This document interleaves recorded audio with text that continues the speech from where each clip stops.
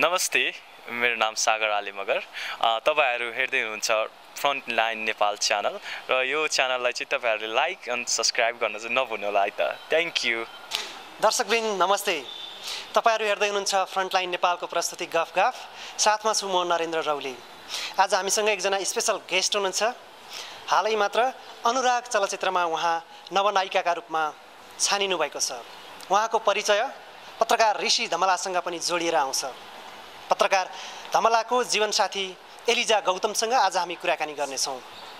एलिजाजी, यहाँलाई कार्यक्रममा स्वागत छ। Thank you so much. Anurag film कस्तो खालको फिल्म हो? यसमा तपाईको रोल के हुनेछ? अब एज अ लिड हिरोइन हैन, अनि अर्को कुरा अनुराग चाहिँ डिफ्रेन्ट म्युजिकल लभ स्टोरी हो हैन। हजुरहरूले चाहिँ अरू मुभी भन्दा डिफ्रेन्ट पाउनुहुन्छ यसमा। अब स्टोरी अनि अब हुन त सेम हुँदैन अरू मुभी पनि, र पनि मैले भन्न खोजेको अलि डिफ्रेन्ट छ हाम्रो यो मुभीको स्टोरी। हजुर, कहिलेबाट यो यसको चाहिँ सुटिङ हुनेछ? अब आफ्टर छठ पर्व पछाडि। हजुर हजुर। उपत्यका बाहिर नै हुँदैछ? उपत्यका बाहिर नै छ। हजुर हजुर।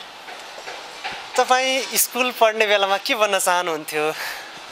सानैदेखि यही हो, हिरोइन, अ सुपरस्टार। त्यो रहर थियो? हजुर। नभन्दै अब पुरा हुँदैछ तपाईँको रहर हैन? हजुर, राम्रो हुन्छ होला। हजुर। स्कुलमा तपाईँ साङ्गीतिक कार्यक्रमहरूमा भाग लिने, नाच्ने, गाउने यस्तो कार्यक्रममा कतिको सरिक हुनुहुन्थ्यो? एकदमै पढाइ भन्दा पनि खालि डान्स एक्टिङ। हजुर। तपाईँको बाल्यकाल चाहिँ कहाँ बित्यो? मेरो बाल्यकाल काठमाडौँ नै हो। हजुर, जन्म चाहिँ मेरो इलाममा जन्म भएको हो। जन्मस्थल इलामको गरुवा। हजुर, त्यहाँ जन्म भएको हो। अनि पुरानो हाम्रो घर चाहिँ तेह्रथुम हो। अनि अहिले चाहिँ ड्याडी मम्मी क्यानाडामा होइसिन्छ। हजुर हजुर। अनि काठमाडौँ चाहिँ तपाईँ कहिले आउनुभयो? काठमाडौँ नर्सरीदेखि नै यतै छु म। हजुर हजुर। तपाईँलाई यो फिल्मको अफर कसरी आयो? फिल्मको अफर हुनाले यो त यस्तो हाम्रो यहाँ इन्भेस्टर अरू नै हुनुहुन्छ। अनि मैले चाहिँ अब एज अ प्रोड्युसरबाट हैन, प्रोड्युसर म भए पनि हाम्रो इन्भेस्टर अरू धेरै हुनुहुन्छ। अनि उहाँहरूले चाहिँ अब ल एजाजी हजुरले हामी इन्भेस्ट गर्छौँ नि त, हजुरले एउटा मुभी आफै पनि दौडधुप गरेर अलिकति भए पनि तपाईँले हेल्प गर्नु हैन। अनि एज अ लिड हिरोइन एउटा फर्स्ट डेब्यू मुभी तपाईँको हुनेछ, मिलेर गरौँ भन्दाखेरि अब उहाँहरूले अफर गर्नुभयो। अफकोर्स मलाई पनि एउटा राम्रो साथ चाहिएको थियो, हस्बेन्ड पनि हुनुहुन्छ। अनि सबै कुरा एउटा मिलेर जुर्नु पनि पर्दो रहेछ हैन। अफर त आएको थियो भन्दा अगाडि अब आएको थियो, तर मैले चाहिँ अब कुनै स्क्रिप्ट मन पराइन, कुनै अब समयले साथ दिएन हैन, यस्तै भयो। हजुर। तपाईँ दुई सन्तानको आमा भएर पनि यति राम्री बन्नुहुन्छ, कसरी मेन्टेन गर्नुभएको छ आफूलाई? त्यस्तो आफूलाई भन्दा पनि अब आफू जुन अब म यस्तो गर्छु, म यस्तो बन्दैछु, मलाई बन्न मन छ भनेपछि एउटा भित्रबाट आएपछि आफै पनि हुन्छ नि, मैले यस्तो गर्नुपर्छ, यस्तो होइन, होइन ला भोलि त मैले यस्तो गर्दैछु फ्युचरमा भन्ने भएपछि आफै पनि हुँदो रहेछ क्या, आफूलाई गर्न नि मन लाग्दो रहेछ। हजुर। पार्लर कतिको जानुहुन्छ तपाईँ? अनि यस्तो पार्लर जाँदैमा राम्री हुने नहुने हुँदैन होइन। जस्तै आफू अब अलिकति आफ्नो पनि हेरचाह चाहिन्छ। पार्लर गरेर मात्रै केही पनि हुँदैन होइन। र होला अब टाइममा गरिन्छ होला, तर त्यो गर्नु र आफूले गरे आफ्नै हातमा छ सबै कुरा जस्तो लाग्छ मलाई। हजुर हजुर। अनि तपाईँ जिम जाने, कतै क्लबहरू जाने त्यस्तो पनि गर्नुहुन्छ कि? अहिले चाहिँ गरिराखेको छु, 1 विक जति भयो। योभन्दा अगाडि थिएन, किनकि म जस्ट अब 5 मन्थ त भएको छ नि भर्खर। हजुर हजुर हजुर। तपाईलाई चाहिँ तपाईँ क्यानाडामा तपाईँको बुवामा हुनुहुन्छ होइन, उतै तपाईँको यो खबर सुन्दाखेरि चाहिँ उहाँले कस्तो प्रतिक्रिया जनाउनु भयो र नायिका बन्ने अफर आउँदाखेरि? यसो साँच्चीकै फ्रेङ्कली भन्नुपर्दा यो फिल्म इन्डस्ट्रीमा जाओस् भनेर चाहिँ कसैले पनि भन्नुभएको थिएन क्या। मम्मी ड्याडले बरु पढेको भए हुन्थ्यो, केही बनेको भए हुन्थ्यो, केही गरेको भए हुन्थ्यो, फिल्म इन्डस्ट्री नै किन जानु पर्यो, के कमी छ, के गर्नलाई भन्ने कुरा आउँथ्यो क्या। त्यस्तो कुरा हुन्छ नि, टपिक आउँथ्यो। अनि मैले चाहिँ नाइ मलाई त यही गर्न मन छ, ज्वाइँले त यति सपोर्ट गरिरहनु भएको छ भने तपाईँ त मेरो मम्मी ड्याडी जन्म दिने मम्मी ड्याडी भन्दाखेरि नै होइन, ज्वाइँ साहब बरु पढ्दा हुन्छ, के गर्दा हुन्छ, यो फिल्म इन्डस्ट्रीमा चाहिँ नै जानुपर्ने भन्नुहुन्थ्यो क्या मम्मी ड्याडी अस्तिसम्म यो प्रेस मिट अगाडिसम्म अनि ज्वाइँले चाहिँ होइन एल्जाको चाहना हो हामीले उसलाई ट्रस्ट गर्नुपर्छ विश्वास गर्नुपर्छ उनले गर्छिन् राम्रो गर्छिन् इज्जत फ्याल्दिनन् अब त्यस्तो टाइपको कुराहरू गर्नुहुन्थ्यो हजुर हजुर अब उल्टै ज्वाइँले चाहिँ सम्झाउनुहुन्थ्यो मम्मीहरूलाई चाहिँ ल पढेको भए हुन्थ्यो एम्बेसडर बनेको भए हुन्थ्यो केही गरेको भए हुन्थ्यो भन्नुहुन्थ्यो होइन अनि मलाई चाहिँ नि उहाँ मेरो हस्बेन्डले होइन ऋषिजीले धेरै सपोर्ट गर्नुभएको छ मम्मी ड्याडीले नि गर्नुभएको छ अफकोर्स उहाँले मलाई अब जन्म दिएर यत्रो नपारेकोमा पनि त केही गर्न सक्दैन थियो होला होइन मम्मी ड्याडीको पनि ठुलो हात छ उहाँहरूले पनि सपोर्ट गर्नुभएको छ अनि यही नै हो तपाईँको पढाइ कहाँ पुग्यो आफ्नो पढाइको बारेमा पनि अलिकति हामी जान्न चाहन्छौँ ब्याचलर सेकेन्ड इयर कुन विषयमा म्यानेजमेन्ट कुन कलेजबाट पिनाकल हजुर के हुनुहुन्छ तपाईँले त फिल्ममा पनि चान्स पाउनुभयो 2 सन्तानको आमा पनि बनिसक्नुभयो धेरै उमेरभन्दा बढी पाएँ जस्तो लागेको छ कि छैन तपाईँलाई त्यस्तो होइन मलाई चाहिँ अब धेरै खुसी छु किनकि बेलैमा 2टा सन्तान जन्मिए होइन अनि अब उनीहरू पनि छोराछोरी पनि पढ्छन् आमा पनि पढ्ने छोराछोरीको पनि फ्युचर बनाउने आमाको पनि फ्युचर आफै बनाउने सँगै हजुर तपाईँ आफूलाई लक्की कतिको ठान्नुहुन्छ बहुतै धेरै नै एकदमै कुन अर्थमा आफूलाई एकदम लक्की ठान्नुहुन्छ तपाईँले म अहिले फिल्म इन्डस्ट्रीमा काम गर्न पाएँ भनेर चाहिँ आफूलाई फुर्केर लक्की भनेको होइन सबै कुराले म जति भाग्यमानी अब जसलाई लाग्छ आफूलाई होइन म जति भाग्यमानी को छ होला जस्तो लाग्छ किनकि एउटा माया गर्ने सपोर्ट गर्ने एउटा हस्बेन्ड पाएको छु अनि भने जस्तै 2टा राम्रा छोराछोरी छन् अनि 2 सन्तान ईश्वरका वरदान अनि योभन्दा के ठान्नु आफूलाई होइन अनि भाग्यले साथ दियो भने आफू मैले नि केही गर्न सक्छु होला अनि छोराछोरीको पनि भविष्य बनाउँछु भने जस्तै पुगिरहेको छ यस्तै पुगोस् जिन्दगीभरि अरूलाई पनि गर्न पाऊँ अरूलाई दिएर पुगोस् आफूलाई माग्न नपरोस् कसैसँग होइन बरु अरूलाई दिएर पुगोस् तपाईँले यो मुभीमा पारिश्रमिक कति तपाईँको फिक्स भयो कति लिने हुनुभयो भएको छ भन्दा हुन्छ नि अब यो त जे होस् उहाँहरूले अब फर्स्ट राम्रै होला यो यति दिनु भनेको होइन हजुर हजुर भन्न नमिल्ने हो क्या होइन भन्न मिल्छ अब सबै अब डाइरेक्टरहरूले सबैले खुलाउन मिल्छ भने खुलाइदिनु न हजुर खुलाइदिनु न कति हो 11 लाख हजुर तपाईँको पहिलो मुभी त्यसमा पनि यत्रो रकम पाउनु भनेको राम्रै मान्नुपर्छ होइन खोइ अब बाहिर अब अरूहरूले कति गरिरहनु भएको छ के छ भन्ने अब छैन किनकि म त अब न म्युजिक भिडियो गरेको न मैले एउटा मोडलिङ अब गरेर एउटा केही कभर गरेको छु मैले होइन न राम्रो गरेको अब मलाई बाहिर कस्तो छ अरूहरूको कस्तो गरिरहेछ के छ कति छ रेट थाहा छैन मलाई होइन तर मलाई चाहिँ अब यदि दिनुभएको छ अब उहाँहरूले पनि ठुलो आशा राखेर दिनुभएको होला होइन हुन त पैसा दिएर नै अब मैले राम्रो एक्टिङ गर्छु डान्स गर्छु भन्ने त छैन होइन तर जे उहाँहरूले मलाई विश्वास गरे अनुसार उहाँहरूले मलाई पारिश्रमिक दिए अनुसार होइन सकेसम्म आई ट्राई माई बेस्ट हजुर अनि तपाईँ ह्याप्पी हुनुहुन्छ पैसा पाएँ भनेर चाहिँ ह्याप्पी होइन होइन डर छ धेरै नै कन्फिडेन्ट पनि छु हल्का कता मन छुँदो रहेछ होइन ला के होला कस्तो होला भन्ने त लागिरहेछ तर जे जहाँसम्म लाग्छ होइन सबैको मन राख्न सक्छु जस्तो लागिरहेछ हजुर तपाईँमा आत्मविश्वास पनि उत्तिकै छ हजुर हजुर हजुर तपाईँको लाइफस्टाइलतिर जाउँ तपाईँको मासिक खर्च कति हुन्छ अहिले अहिले यस्तो हुँदो रहेछ छोराछोरी भएपछि हुन त आफू कुनै एउटा फिल्डमा लागेपछि त्यही अनुसारले हिँड्नुपर्छ लय खाइ त्यही अनुसारको हुन्छ तर छोराछोरी भएपछि के हुँदो रहेछ भने मैले केही महँगो कुरा केही लिन आँटेँ भने पनि ला बाबु नानीलाई पो पुग्ने हो कि उनीहरूलाई पो केही छ हुन्छ कि यो पैसाले जस्तो फिल हुँदो रहेछ एउटा आमाको मन होइन सबै कुरा मिलाउनु पर्छ मलाई ठुलो च्यालेन्जिङ छ देख्नेलाई सजिलो छ होइन एउटा घर चलाउनु पर्यो घरमा कोही पनि हुनुहुन्न अनि हस्बेन्ड अब त्यति व्यस्त हुनुहुन्छ छोराछोरी साना छन् मम्मीले हेरे पनि एउटा आफू घरको एउटा गार्जेन अब आमा भएपछि सबै कुरा भ्याउनु पर्दो रहेछ होइन गाह्रै हुन्छ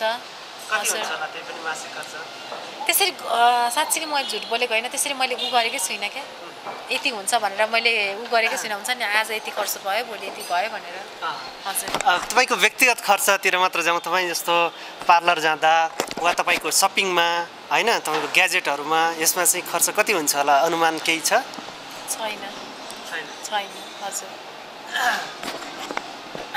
तपाईले पुस्तकहरू कतिको पढ्नुहुन्छ अब कस्तो टाइमै छैन हेर्नु न अब बिहान गयो बेलुका गयो बिहान निस्क्यो घरबाट बेलुका गयो बाबु नानीलाई कतिखेर समातौँ जस्तो लाग्छ अनि उनीहरूले मम्मी मम्मी मम्मी मम्मी अब बाबु त सानै छन् बिचरा एरिका मम्मी मम्मी भनेर गर्छिन् घर जाने बित्तिकै अनि उसँग एकछिन पनि टाइम स्पेन्ड गर्न मन लाग्छ केही गर्न भ्याउँदिनँ म त हजुर अहिले झन् अब नायिका बन्ने भएपछि यसको प्रमोसनको लागि दौडधुप खुब चलिरहेको छ हैन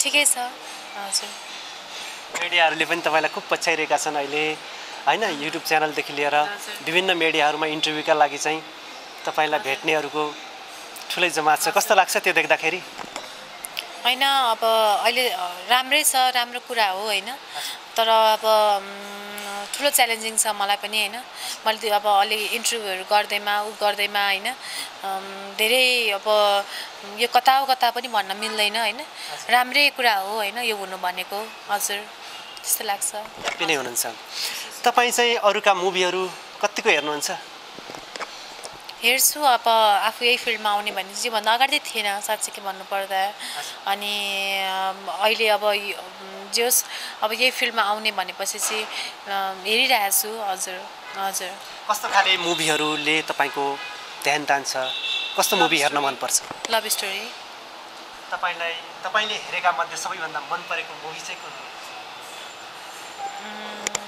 ठ्याक्कै यो भन्नु राम्रो छ सबै मुभीहरू राम्रो आइरहेको छ फिल्म इन्डस्ट्री यति राम्रो अब भएर अहिलेको हुन्छ नि जुन अहिले लिइरहेको छ हैन मार्केट अब हुन्छ नि 1 करोड क्रसको मुभी हुनु भनेको नट अ जोक हैन राम्रो कुरा हो यो भनेको हाम्रो फिल्म इन्डस्ट्री चाहिँ अब यहाँसम्म पुगेछ है भन्ने चाहिँ एउटा जोस धेरै प्राउड फिल हुन्छ हजुर राम्रो कलाकार राम्रो टेक्नोलोजी आएको छ हैन अब हाम्रो अब जोस फिल्म इन्डस्ट्री चाहिँ अब बलिउड भन्दा पनि जस यो एकदमै राम्रो छ हजुर ह्याप्पी तपाईले नेपाली अंग्रेजी हिन्दी सबै खाले मुभीहरू हेर्नुहुन्छ हजुर हेरेका मध्ये तपाईलाई सबैभन्दा बढी मन परेको मुभी चाहिँ कुन हो अहिलेसम्म भन्नु पर्दा राम्रो छ अहिले अब हालसालै मेरो हजुर 2 एकदम राम्रो छ सबै मुभीहरू राम्रो छ म यस्तो गीत गाउँछु प्रेम गीत 2 अब 2 रुपैयाँ हैन राम्रो छ हजुर सबै राम्रो छ एकैचोटि सबैको नाम भनेको छु है अनि ती अहिले चर्चित मुभीहरू मध्ये तपाईलाई चाहिँ कुनै हिरोसँग डेट जान पाए कसलाई छान्नुहुन्थ्यो उहाँलाई भन्न अलि हुन्छ नि अब यही भन्न मिल्दैन सबै हिरोहरू राम्रो हुनुहुन्छ हजुर त्यो मध्ये कुनै एउटालाई छान्नु पर्यो भने कसलाई छान्नुहुन्थ्यो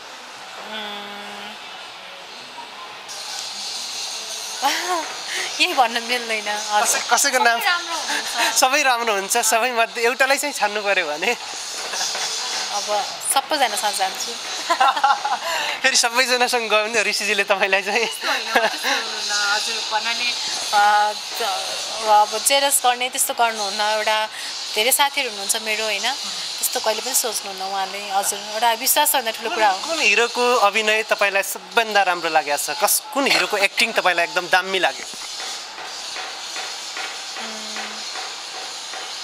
अहिले नम्बर 1 A1 हुन्छ सबैजना पर्फेक्ट हुनुहुन्छ के अब एक्टिङमा हुन्छ नि जस अहिलेको अब जमातमा हाम्रो अब धेरै हिरोहरू ट्यालेन्ट प्लस अब सबै कुरामा पर्फेक्ट भएर आउनु भएको छ हैन त्यो भन्न धेरै खुसीको कुरा हो कुनै एउटा त्यस्तो स्पेसिफिक हिरो जसको एक्टिङले तपाईलाई एकदमै छोएको छ त्यस्तो छैन कुनै सबै राम्रो हुनुहुन्छ मलाई सबै मन पर्छ तपाईले त कसैको मन नदुखोस् भनेर होला सबैको एक्टिङ राम्रो सबैसँग रेटिङ जाने चाहना हजुर हैन सबै राम्रो हुनुहुन्छ त अनि यहाँ यदि ऋषिजीसँग बिहे नभइदिएको भए कुन हिरोसँग बिहे भइदियोस् भन्ने तपाईको मनमा त्यस्तो चाहिँ कल्पना छ नाम लिँदा हुन्छ हैन खै मेरो लकको कुरा हो यो कस्तो डिप्लोमेटिक एन्सर है मेरो लकको कुरा हो क्या यो कोसँग हुन्थ्यो योसँग हुन्थ्यो आफूले सोच्यो त हुँदैन नि त आफूले सोचेको जस्तो जिन्दगीमा केही पनि हुँदैन हैन तर देशकै हिरोसँग बिहे गरेको छु त अब के भनेपछि तपाईँको नजरमा ऋषि धमाला चाहिँ देशकै हिरो हो। हजुर। अब यो विषयतिर आइहाल्यो, ऋषि धमालाजी र तपाईँको बिचमा कति उमेरको ग्याप छ, कति वर्षको ग्याप छ? 17-18 छ। 17-18। हजुर। तपाईँले आफूभन्दा 17-18 वर्ष 17-18 वर्ष जेठो व्यक्तिसँग बिहे गर्नुभयो, के देखेर अर्थात् उहाँको के पक्ष मन परेर उहाँसँग तपाईँ बिहे गर्न राजी हुनुभयो? बिहे भनेको के देखेर एकछिन फेस देखेर होइन, मैले अहिले बिहे नगरेँ भने कोही मसँग कति राम्री है भनेर आउनुहुन्छ होला, तर मेरो फेस मात्रै हेरेर हुँदैन नि त। मान्छेको त एउटा त्यो मान्छेसँग त जिन्दगीभरि लङ टर्म बिताउनु छ नि। अरे यार एकछिन राम्रो एउटा फेस हेरेमा, बडी एउटा सिक्स प्याक हुँदैमा बिहे गरेर होइन, के अरे ऊ कस्तो छ, फ्युचर कस्तो होला त्यो मान्छेको, त्यो मान्छेसँग म गएँ भने कस्तो हुन्छ होला मेरो फ्युचर होइन। अनि प्लस सेल्फिसनेस अब हुन्छ नि उहाँको, त्यो देखेर म गएको होइन कि उहाँको सबै कुरा राम्रो छ अनि मैले चोइस गरेँ हो उहाँलाई। हजुर। उहाँको चाहिँ कुनै त्यस्तो मनपर्ने पक्ष हुन्छ नि सबैभन्दा? उहाँको नराम्रो पक्ष केही पनि छैन। कहिले रिसाउनुहुन्न, सधैँ स्माइल गर्नुहुन्छ। केही कुरा सडनली केही कुरा रिस उठ्यो भने पनि आफूलाई कन्ट्रोल गरेर अगाडि बढ्ने क्षमता छ। कसैको मन दुखाउनुहुन्न, उहाँ जाँड रक्सी चुरोट खानुहुन्न। अनि नराम्रो पक्ष उहाँको केही पनि छैन। उहाँ डिफ्रेन्ट हुनुहुन्छ अरू जर्नलिस्ट भन्दा। उहाँको एउटा बोल्ने तरिका, बोल्ने शैली, मान्छेलाई क्वेसन गर्ने उहाँको एउटा जुन लाइन छ नि, अब धमलाको हमला भनिदिनुहोस्, जनता जान्न चाहन्छन्। उहाँको धेरै डिफ्रेन्ट, उहाँ डिफ्रेन्ट पर्सन हो होइन। के भन्नुहुन्छ? उहाँको चाहिँ सबै पक्षहरू तपाईँलाई मनपर्छ, कुनै त्यस्तो चित्त नबुझ्ने पक्षहरू छैन? कहिले डराउनु हुँदैन होइन। अनि कसैले नराम्रो भन्दा पनि यो यस्तो पत्रकार होला भन्दाखेरि पनि उहाँकै अगाडि भनेको छ भने त्यो मान्छेले अङ्गमाल गरेर ल है भाइ केही छ भने भन्नु, मलाई केही मैले सहयोग गर्नु छ भने त्यो भनेको एकदम महान त हो। मै सक्दिनँ, मलाई कसैले एकछिन नराम्रो भन्यो भने म आफ्नो रिस कन्ट्रोल गर्न सक्दिनँ। के भन्न खोजे भन्छु, उहाँ हाँसेर उडाइदिनुहुन्छ। कसले सक्छ त्यो गर्न? No one. तपाईँलाई सबभन्दा मन परेको पक्ष नै यही हो? हजुर। र त्यो उहाँको पक्षहरू होइन। हजुर, दयालु एउटा मन कमलो भएको मान्छे हुनुहुन्छ। कोही मान्छेले के अरे गरिब असहाय दुखी देख्न सक्नुहुन्न। सकेसम्म सेवा अर्काको सेवा गरौँ, कसैको मन चित्त नदुखोस् भन्ने खालको हुनुहुन्छ। त्यो गर्नु ठुलो कुरा हो। यो सबै कुरा भएको मान्छे कोही पनि हुँदैन क्या, तर कोही मात्रै हुन्छ, त्यसमध्येमा उहाँ पनि हुनुहुन्छ क्या। हजुर। तपाईँले नेपाललाई नै आफ्नो कर्मभूमि बनाउन चाहनुहुन्छ? जन्मभूमि पनि यही, कर्मभूमि पनि यही, क्यानाडा जाने रहर त्यस्तो छैन? छैन, त्यस्तो छैन। हजुर। नेपालमा बस्नुका आफ्नै फाइदाहरू पनि छन्, केही दुःख सङ्घर्षहरू पनि छन् होइन। तपाईँ क्यानाडा पनि जानुभयो, त्यहाँ रहनुभयो, नेपालमा बस्नुका फाइदाहरू के रहेछन्? फाइदा बेफाइदा होइन। आफूले भनेर नै हुने चिज होइन यो कुराहरू। म यता जान्छु त्यहाँ जान्छु, एउटा लकको कुरा पनि हो। म चाहिँ लकलाई धेरै फेभर मान्छु होइन। अनि त्यही हो। अब ऋषिजी यतै बस्नुहुन्छ, उहाँलाई नेपालमै बसेर केही गर्न मन छ। आफ्नो मात्रै नाम नभएर केही एउटा हुन्छ नि, नेपालको लागि एउटा देशको सेवा गरेर उहाँलाई जिन्दगी बिताउन मन छ। मलाई पनि सानैदेखि फिल्म इन्डस्ट्रीमा धेरै काम गर्न मन थियो होइन। अहिले गर्दैछु। जस हाम्रो बाहिर गए पनि त्यस्तो उहीँ बस्ने हुँदैन, आउँदै जाँदै गर्छौँ हामी। हजुर। तपाईँको दैनिकी कसरी बितिरहेको छ अहिले? अहिले त अब त्यही हो, हजुरलाई थाहा भएकै कुरा हो नि। अहिले यहाँ छु, एकछिनमा कहाँ हुन्छु होइन। एउटा मिसन एउटा ठुलो बोकेर हिँडेको छु होइन। हजुर, त्यसैले सक्सेस गर्न कोसिस गरिरहेको छु। हजुर।